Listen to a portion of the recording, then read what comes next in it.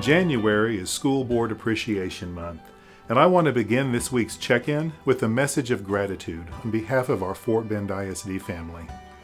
Our trustees are elected volunteers that sacrifice hours of dedicated service for the benefit of each and every child in Fort Bend ISD. The job is arduous and requires a great deal of commitment. I know that I and the entire FBISD community are thankful for their work. During this week's board meeting, we took a few minutes to share our appreciation, highlighted by student performances dedicated to our trustees. 3 students from Marshall High School performed creatively insightful spoken word, and 3 Ridgepoint High School students performed a beautiful song. The Department of Fine Arts also worked with art teachers to create unique tile art for each trustee. I appreciate the dedicated work of each of our trustees and their compassionate citizenship and servant leadership that will benefit Fort Bend ISD students for years to come.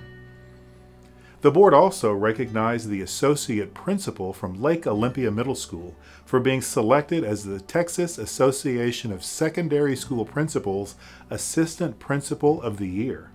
While updating the board about the district's ongoing efforts to support students learning during COVID, I shared why the district shifted Travis High School from face-to-face to online learning this week. FBISD uses a wide range of internal and external indicators to determine the level of risk or possible disruption to campus operations for every school. In this case, data suggested a significant impact on our ability to adequately staff Travis High School, which caused an operational disruption that would prevent us from continuing face-to-face instruction at this time. With this in mind, I feel it's important to remind our community about the role we all play in keeping our students and staff safe and providing learning environments where they can continue to learn and grow. It is vitally important for everyone, students, parents, teachers, and staff, to complete the daily wellness screening and follow the established COVID mitigation protocols, such as socially distancing, avoiding large gatherings, and wearing a face covering. Our ability as a district to continue face-to-face instruction across all campuses is dependent on everyone making responsible choices inside and outside of the classroom, schools, and all FBISD facilities. There will be times when potential exposure to COVID-19 is unavoidable, but we must make sure that we are each doing our part to avoid potential exposures when we can do so. I know this is challenging because many of us are social by nature, and we want to gather with our family and friends. This is a trying time, and I know we want it to be over so that we can be with our friends and loved ones, but now is not that time. Illness is still spreading, and we must continue to protect ourselves and others.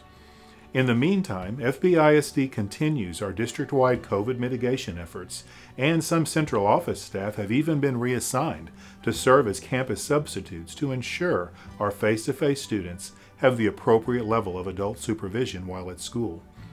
We all know that the challenges of COVID-19 have been and continue to be difficult.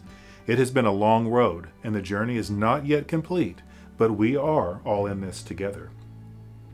The board also took action on several important items during Monday's meeting, but the administration pulled one policy from the agenda regarding school-based mental health clinics so that further revisions could be made. Fort Bend ISD opened several clinics last year to support our students and families' mental health needs, but it was recently brought to our attention that state law requires that we should have conducted a public hearing on the opening of the mental health clinics. We have followed up with the Texas Education Agency to self-report this oversight and will be scheduling a public hearing about mental health services in the near future. The board will also consider policy revisions to ensure that an error like this does not happen again. Before I go, I also want you to know that the board discussed the preliminary plans for the search of my successor as superintendent of schools. The board is currently in the process of selecting and vetting a firm to consult and support our board as they begin the search for highly qualified candidates. We will continue to share more information about the superintendent search as more information is available. Be sure to check the FBISD website for updates. Stay safe, stay healthy, and have a great week.